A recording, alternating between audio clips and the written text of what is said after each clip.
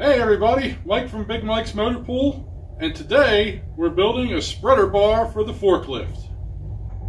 So as you can see, we got this piece of steel beam. Pretty heavy duty stuff. This is probably, I don't know, maybe 3/8 thick all the way around there. It's 12 foot long, and the goal here is to build this bar because I have a steel building I purchased. It's coming and getting delivered in about a week or so. And some of the panels in this building, you know, the steel panels are 15 foot long sheet metal. And I was told that I need something that can distribute even pressure across all the, you know, the panels. They said forks should be at least 5 foot wide at a minimum, and mine are nowhere near close to that. These, I don't believe, are even 3 feet. So they said you could build a spreader bar or have a spreader bar for heavy equipment and use slings. So that's what this is going to be.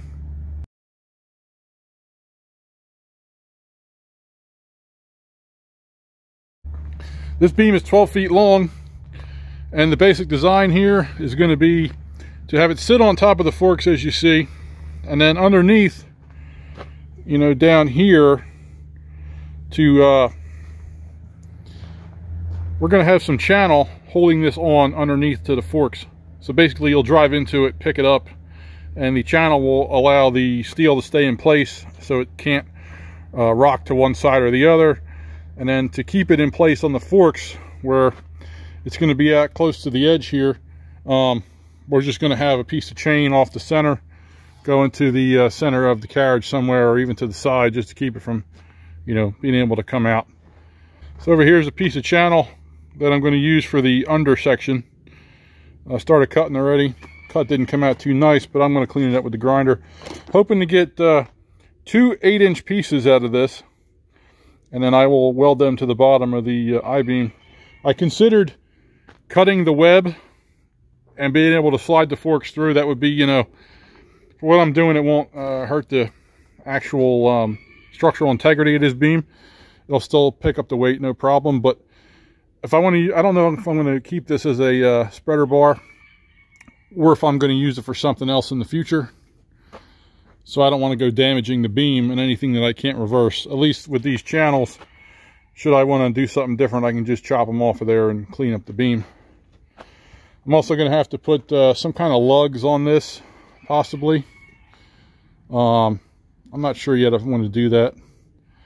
But I could just wrap straps over this here at each end and then tie them up with a clevis. Probably not the best thing to do, but it'll get me through this operation. But I'm kind of on the fence if I want to, you know, leave this thing together as a permanent piece to have in my collection of tools.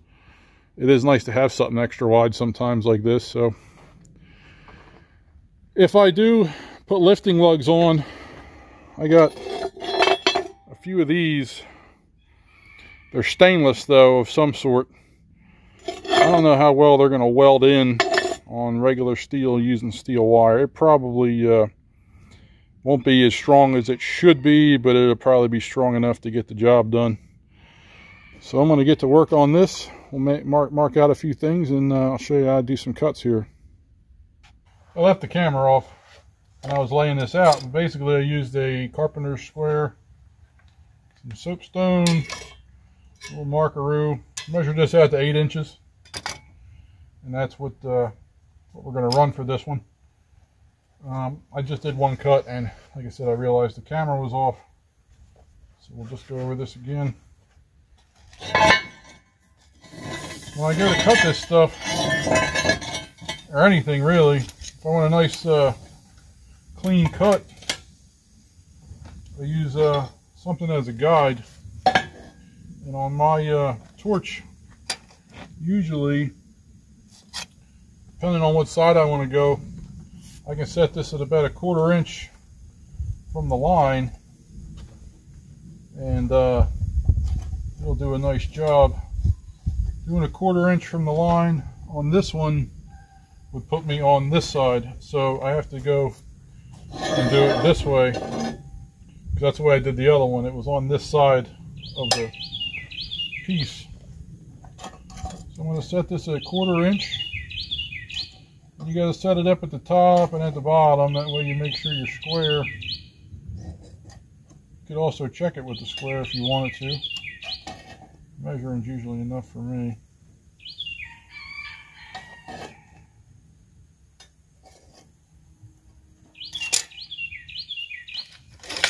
And it's always nice to clamp it on, that way you have more range of motion with your hands. You could sit here and hold this if you wanted to, but it's just going to be a little bit more cumbersome.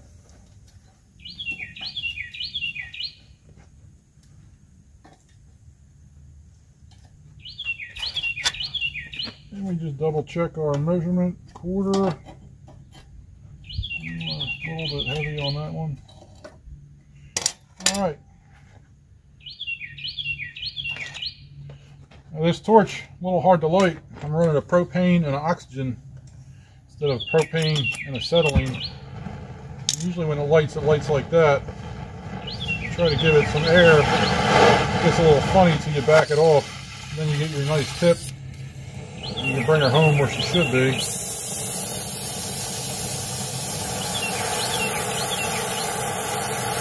I'm running a 1-inch tip.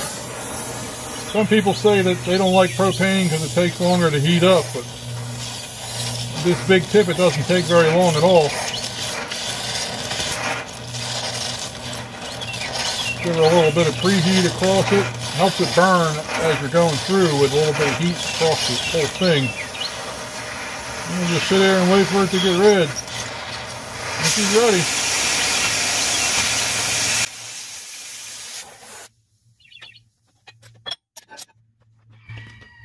And as you can see,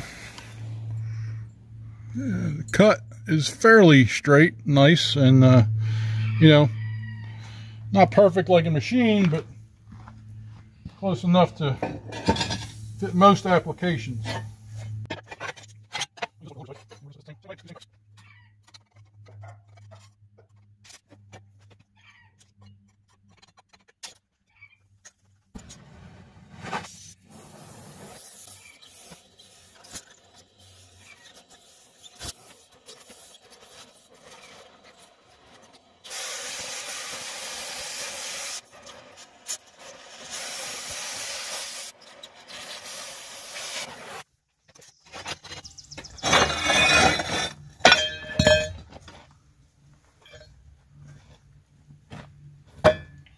There's one.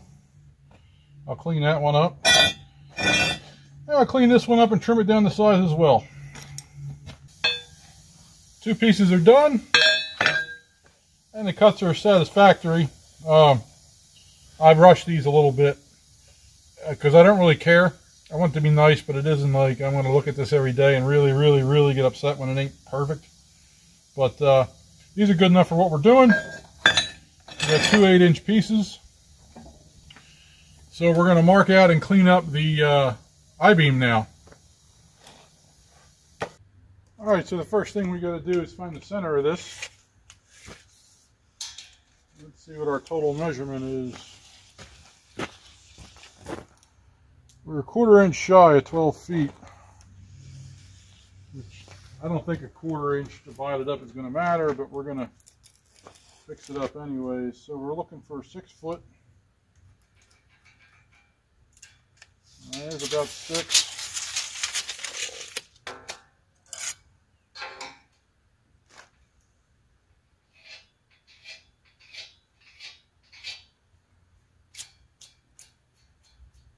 This thing is very crusty, so it's not marking up real nice, but should get me what I need to get.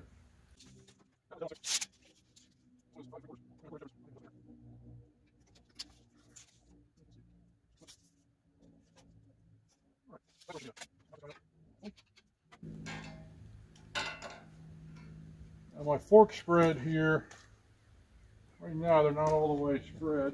I'm going to try to do this with this machine loaded, which probably isn't going to work out too well.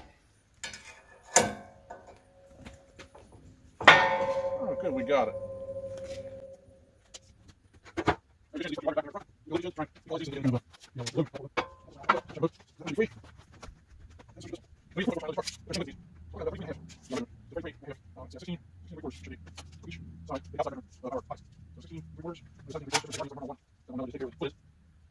We're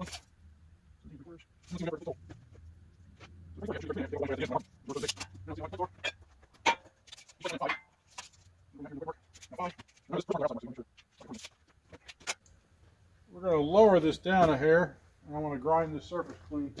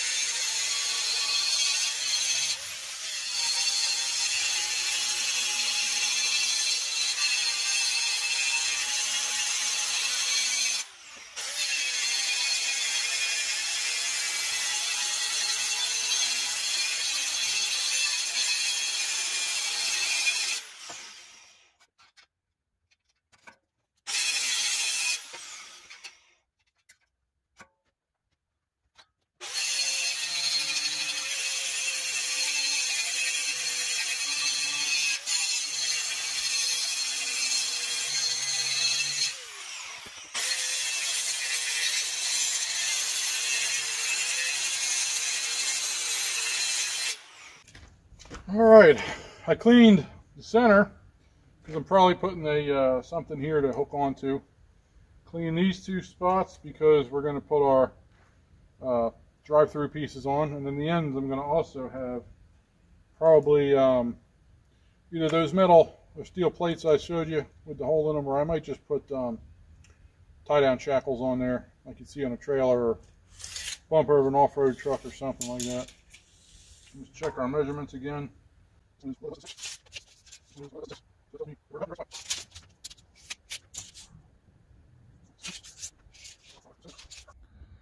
Alright, so I got my welder out, the Miller 252.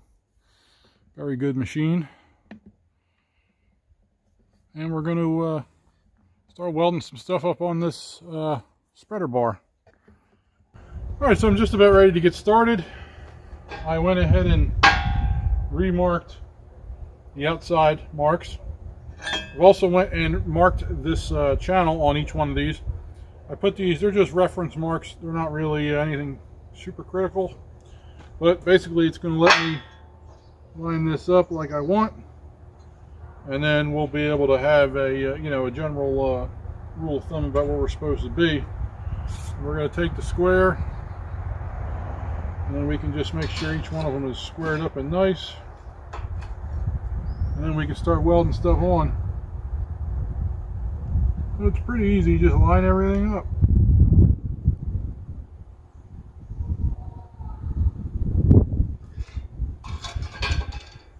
I think I'm going to clamp this as well.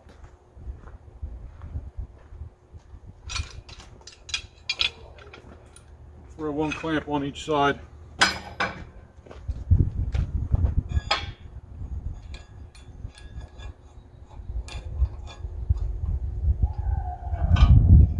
Maybe overkill using two, but it's easier than having to worry about it not being straight because of pressure or whatever.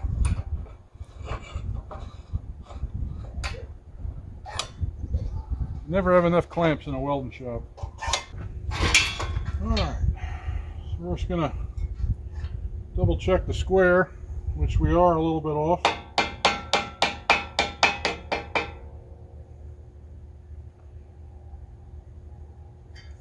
I think even if I was off somewhat with this, there's enough slop in here I'd still be able to just fire these forks right through this thing and make it work. But why fight with it when you can do it right the first time, right? So let's give it a few tacks, and then we'll do the other side as well.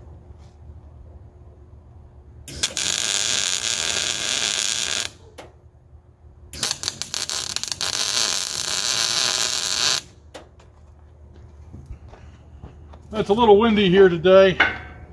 Not terrible, but windy enough to where I went and turned the gas up on the fork or on the welder some to help with the wind blowing it out, so we have a good shield around our weld.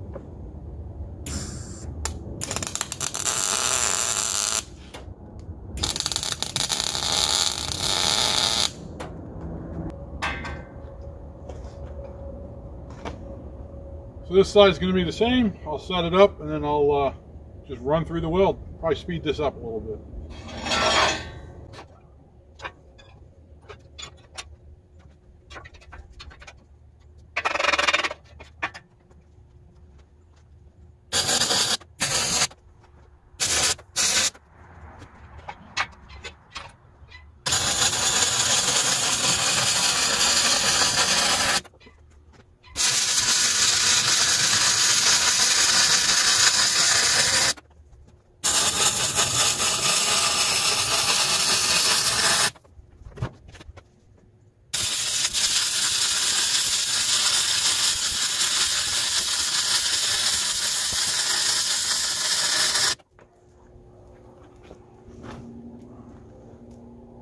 Alright, so that's done. Then maybe we'll do a test fit. See how it fits on the machine, and then we'll set up some hooks.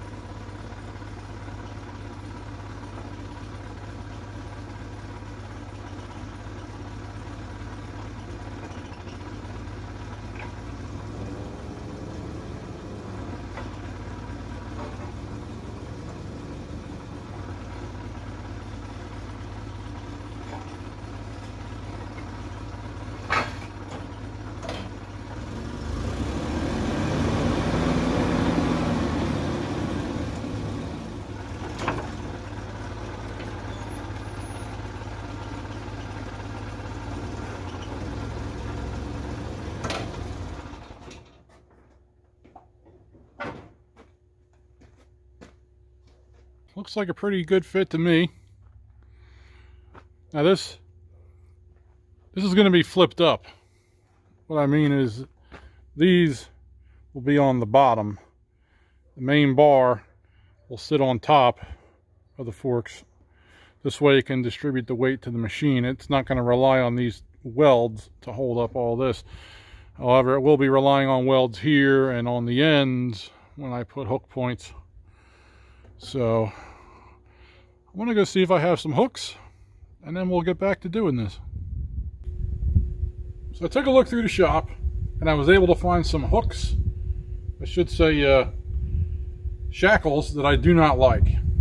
Now, why would I use them if I don't like them? Well, they're perfectly fine. There's nothing wrong with them, but I don't like these bolt-on kind. They're not my favorite. I like the kind with the, I guess they're forged steel seashell clamp, I guess you call it. But I bought these for, I think when I went to go pick up my side-by-side in Vermont, thought I might have had to do something to my trailer to make it a little bit more able to, you know, attend to holding that for the ride home. But I ended up not using them. I don't like to return stuff most of the time. You know, if I buy something and I don't use it, especially if it's something I know I may use in the future, I'll keep it. You know, the wife calls me a hoarder, but I like to prefer the term accumulator myself. But see, now that in a job like this, I'm just shooting from the hip, and I happen to have something here that's going to work. So we're going to use these. I've laid some marks out, and these are going to go basically just like this. You know, we're going to put these on, be able to hook a shackle to it. And I'm going to do one here, one on the opposite side, and then also down here on each end there'll be another shackle. I don't have enough to put one in the middle, but I may buy another one later and, you know, be able to add that. I may also later on add one here on each side, just so there's a diversity of points to hook up to. So I'm going to get started with these, and hopefully we'll be able to lift something up real soon.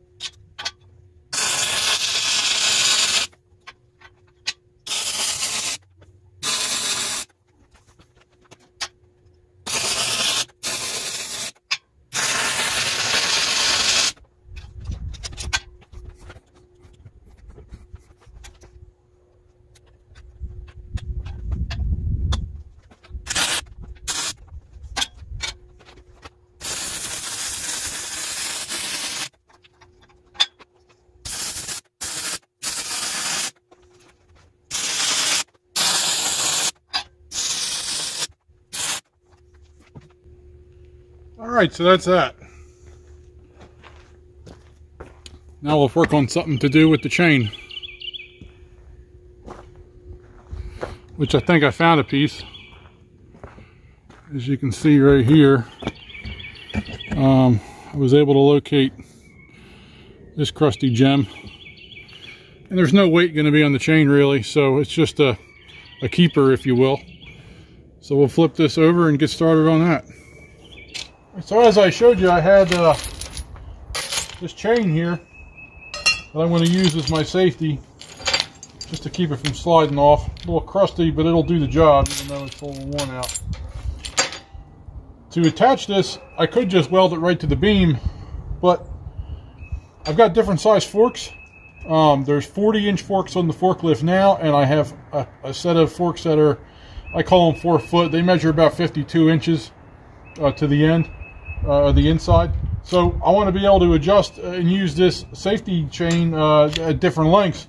Now the end, I'm going to use this hook, and I'm just going to, you know, clip it on the back of the carriage.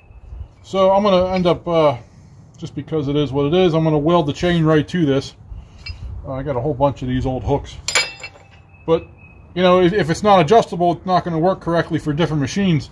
So what I'm going to do, I'm going to cut this piece of angle in half at about 4 inches each, and then I'm going to butt them together and drill a hole straight through, half-inch bolt will fit through the link here, and I'll space these out far enough to where I can, you know, then have room for the chain to sit inside easily, and then I can run the bolt through with a lock nut, and just, you know, a wrench is all I'll need to, you know, take this apart.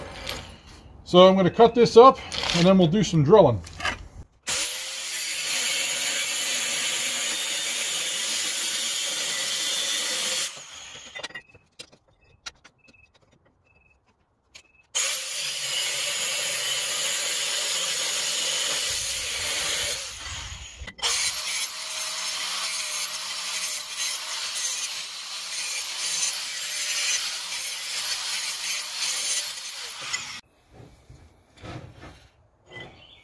Marked out, and the plan is going to be, we're going to center punch this, and I'm going to drill this, but I want my holes to be pretty much the same. You know, it's not a super precise thing, but I do like them to be in the same spot. So then once I'm punched, I'm going to join these together like so, and then I'm going to clamp them all together, tack them to the, you know, or clamp them to the table.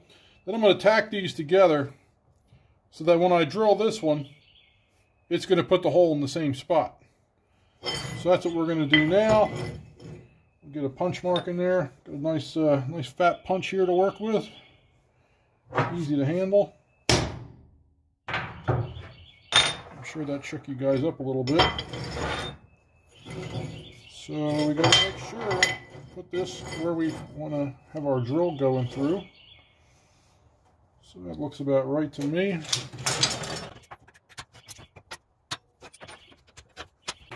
And the welder's all set. We're not doing anything crazy here, just a couple tacks to hold it.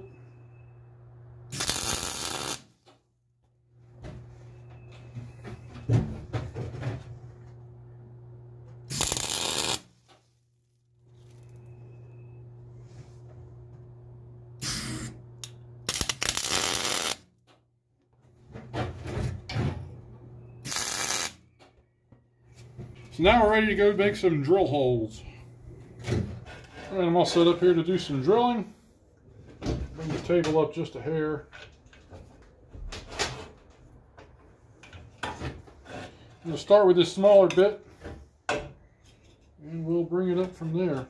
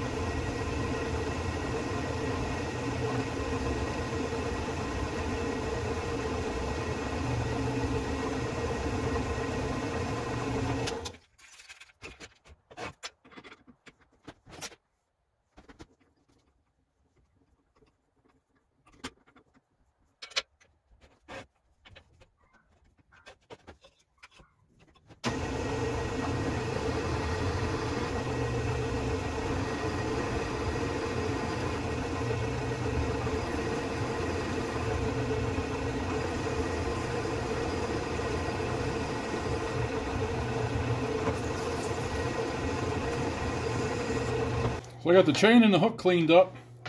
Normally I would not go and weld a chain to a hook like this. This is not the way you're supposed to do things, but for this operation, this isn't holding any real weight. It's actually just to keep this thing from being able to slip down past the edge of my forks, which is going to be well away from the edge.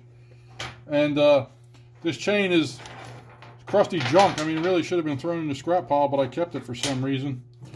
But it's perfect for this operation that we're doing here. So I'm going to tack this on and then fully weld it. Try to get it as straight as I can, but I don't think I'm going to be able to do that. Just the way the thing's...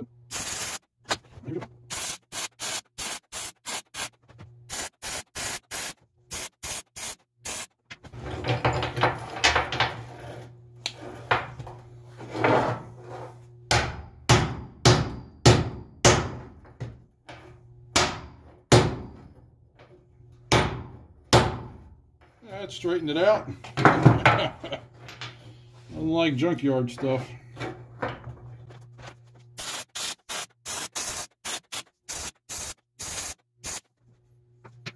My apologies in advance for the poor camera angles here, but I didn't feel like dragging the welder out just to do this. So I got real close to the door, and I'm going to finally attach this. I'm going to just weld the outside and then a little bit on the inside. I'm not going to do the whole thing because I want to be able to get this off fairly easy if I have to in the future. I want to reuse this beam for something else because I don't really have a lot of use for a spreader bar. I can use it, but if this beam ends up being more useful somewhere else, it's going. So I'm going to tack everything together and then get rid of these clamps and let her have it for the whole way.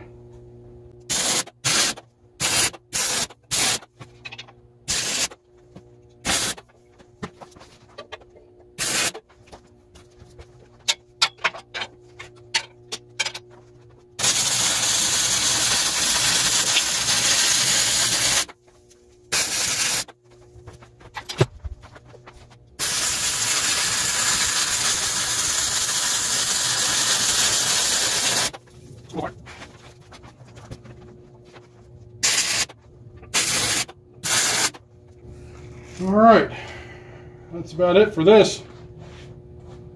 We'll let this cool some, take the nut and the bolt out, get myself a lock nut to replace the standard nut, and then we'll go and try and lift something. Let's go see if we can't pick something up. What do I have in store for us to test fire this guy with?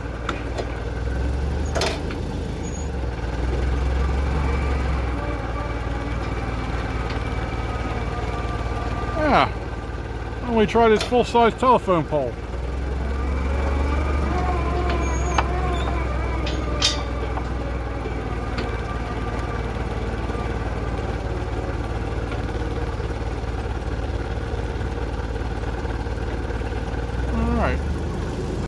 Alright, so I'm only going to lift from the end. No reason really with this to hook up the center for a test.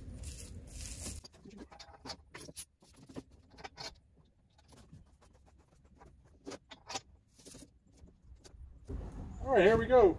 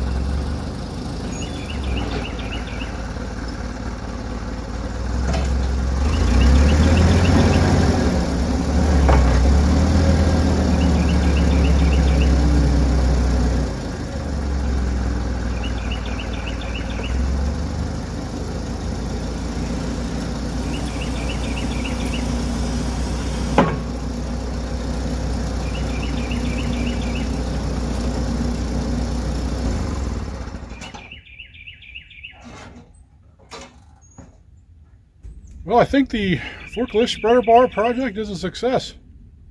Now I'm ready to go and lift off my steel sheets that are coming from my building, and I'll be able to get them off the truck and onto the ground as safe as I can. Hope you enjoyed the video, and I hope you enjoyed this cumbersome telephone pole that's now very easy to handle. Thanks for watching.